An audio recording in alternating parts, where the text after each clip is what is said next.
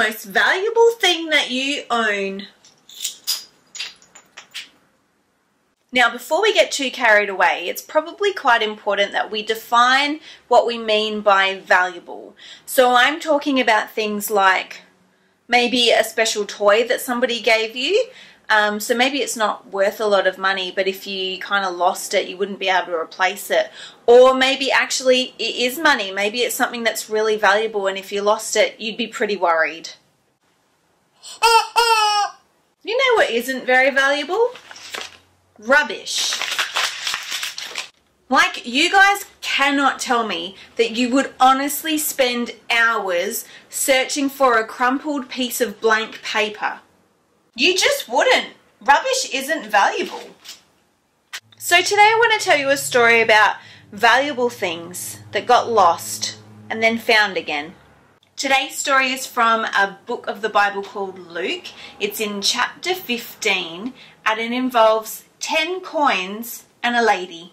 Now, the background on this story is it's actually called a parable, and these are some special stories that Jesus used to use when he was trying to teach the guys who followed him around a little bit about how God's kingdom works. So anyway, back to our story about the lady and the coins. So imagine a lady had 10 coins, 10 silver coins. Now, silver coins for us here in Australia, they're really not that valuable. Like, if you lost 10 cents, it's probably not the worst thing that ever happened to you. But in Jesus' time, silver coins were quite valuable. And especially if you didn't have a lot of money, you desperately wouldn't want to lose your silver coins. So anyway, the story goes, the lady had 10 coins and all of a sudden she realized she'd lost one. Do you know what she did? She literally turned her house upside down trying to find this one lost silver coin. The Bible even tells us that in this story, Jesus was explaining that the woman would have searched all night trying to find this coin. And do you know what she did when she found it?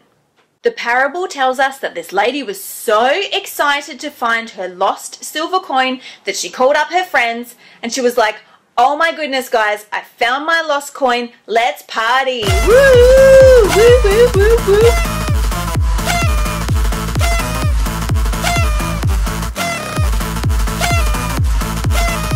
Seems a bit over the top, a bit ridiculous to throw a party because you found a lost coin.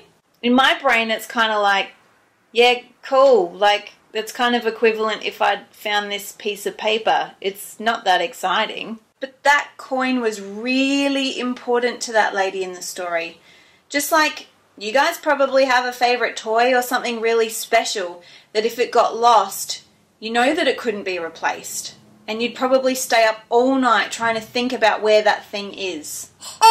For me, it's kind of like, imagine if I lost my wedding ring and my engagement ring.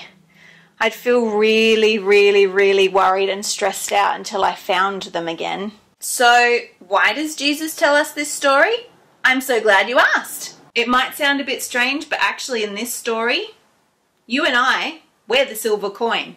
And God is kind of like the lady. Sometimes we kind of go off and do our own thing. We get a bit lost. We forget that God's always with us. But the great news is that God never forgets where we are. You see, you, my friends, in JRev land at home, you are valuable. And we've already learnt that things that are valuable are worth searching for. Jesus was using this story to remind us that you are valuable. You are worth searching for. You are not a piece of rubbish. Even if you're feeling really lost and really lonely, God knows exactly where you are, and He'll never throw you away like a piece of rubbish. So if you don't remember anything else from today, I want you to remember this. You are valuable. God thinks that you are valuable.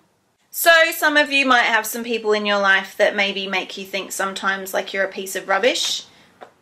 I want to remind you that one of the best ways to remember how valuable you are is by talking to God and listening to His voice. So let's do that now. God, we thank you because you know us, you love us, and you know how valuable we are. We thank you because you always know where we are, and even when we're feeling really lost or really lonely, you're always with us. So help us to remember that. Amen.